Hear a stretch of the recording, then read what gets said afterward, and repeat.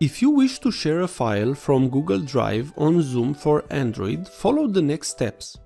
Please note that you can only share PDF files and photos. First, just tap on the screen of the phone. You will see a menu bar. Now, tap on Share button. Select Google Drive. You will be redirected to connect with Google Drive. Select your account from Google and tap on it. You might get a notification from Google to allow Zoom to access your info. If this is the case, tap Allow.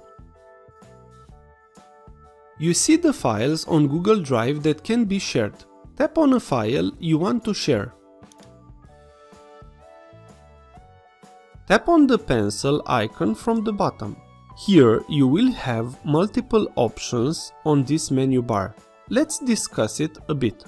First option is Spotlight. This option will set a pointer on the screen that will allow the person who follows you to pay attention on the part you wish. If you keep the screen touch with your finger, then you can move the pointer in real time. This is a very useful feature if you have a large file with lots of data. The second option from this bar is Pen. The pen will allow you to draw, write or make anything on your screen as you normally do with a pen on a piece of paper. This is extremely useful for teachers or for anyone who wants to do a live presentation. The third option is Highlight. You can highlight any part of the PDF by simply tapping on the screen and moving your finger. This way you will be able to make so everybody knows what you are referring to.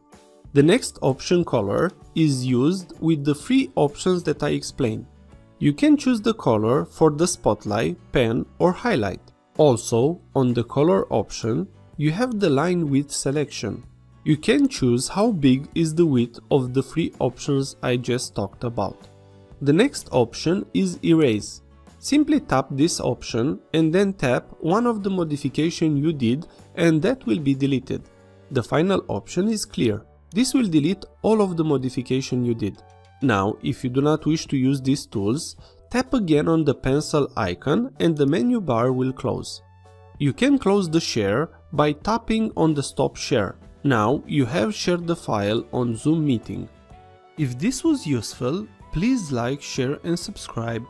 Also, if you have any questions, please ask them on the comments area below.